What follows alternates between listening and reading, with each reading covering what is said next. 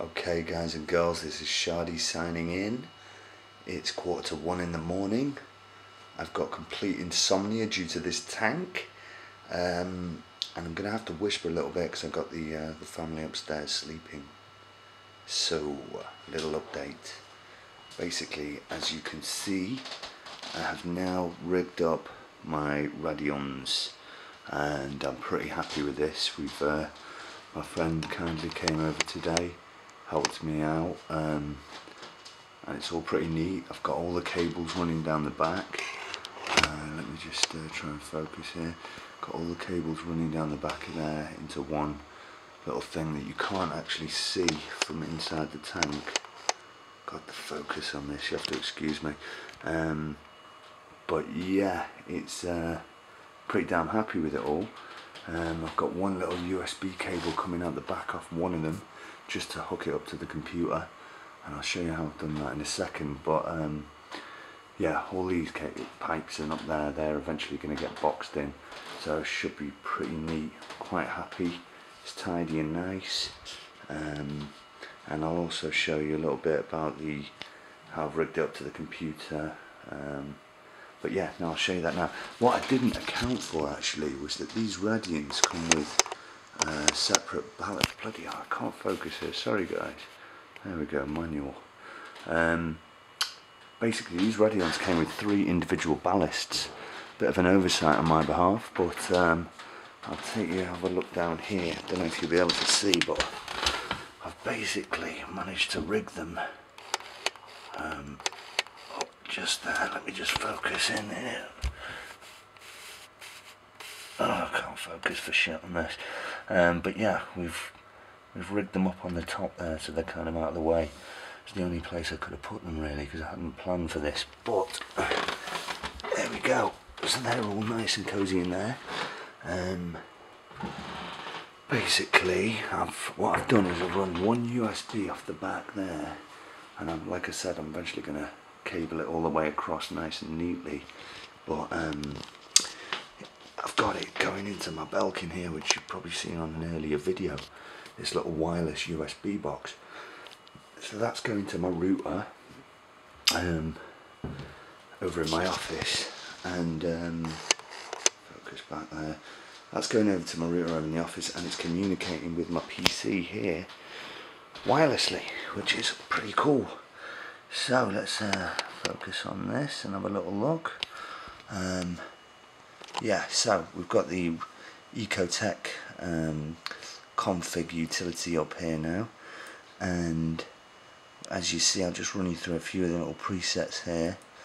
We've got, let's go for a deep blue. So as you can see there, the room's just gone a kind of really deep ass blue, which is beautiful. Very nice, loving it. And I'll show you a couple more. Let's focus back here. What else have we got? We've got the all blues. Focus back slightly brighter, not too much change there. So look again. Got to focus every time I go back here, guys. You have to apologise. And then we've got the white and royal, which is kind of like, you know, it's nice, looks good. Frankly, as you know, I'm a bit of a newbie to all of this, so don't know how I'm going to run it. It's actually got an artificial mode setting here on the Ecotech Radion, but I presume they're bringing out a natural, they say they're bringing out a natural setting which will basically simulate complete weather with the RGB colour spectrum during the day, so that'll be pretty cool. And then you've got obviously pure white, which as you can see, that's just the pure white. And you've also got all the different, focus back here, you've got all the different like 5K, 7K, 10K, 12K, all the different K, which I presume, correct me if I'm wrong because I'm not quite sure what I'm doing, are kind of imitating what metal halides would do. But like I was saying, you've got storm clouds, not got the storm lightning stuff going yet, but all in good time. But at the moment I'm leaving it in this whorehouse red, as I call it.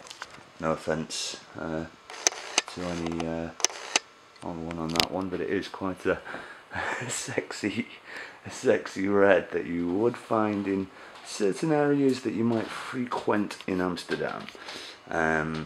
But yeah, no, loving it. It's looking really good. It's nice and neat and tidy.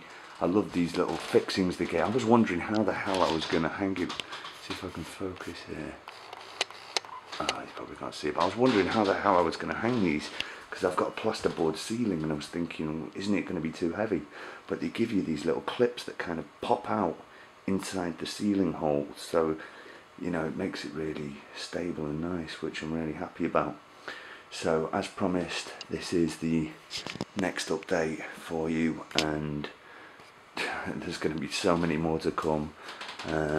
Unfortunately, I can't plumb the system this weekend because I'm missing a few 45 elbows and a few bits and bobs that they've got to be saltwater grade, and I can't get them from the place until Monday, which I was pretty annoyed about because I really wanted to plumb it this weekend. But yeah, really happy, loving it.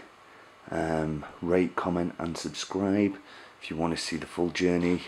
This is going to go on for, well, fingers crossed, if everything goes well, for years to come. So thanks for watching. This is Shadi signing out.